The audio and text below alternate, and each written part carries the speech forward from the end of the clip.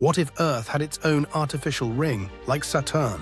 In 1963, at the height of the Cold War, the United States launched Project West-FORWARD, a bold, secretive experiment to solve a critical communications problem. Fearing that Soviet attacks could destroy undersea cables and disrupt global communication, scientists devised an audacious plan: scatter 480 million tiny copper needles into orbit, creating a thin metallic band around the planet.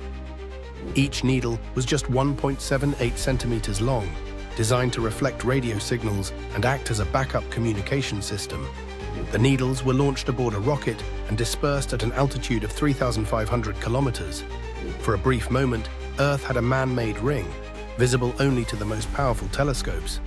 The project sparked controversy among astronomers who worried the needles would interfere with observations. Ultimately, the experiment was deemed a technical success, but advancements in satellite technology soon rendered it obsolete.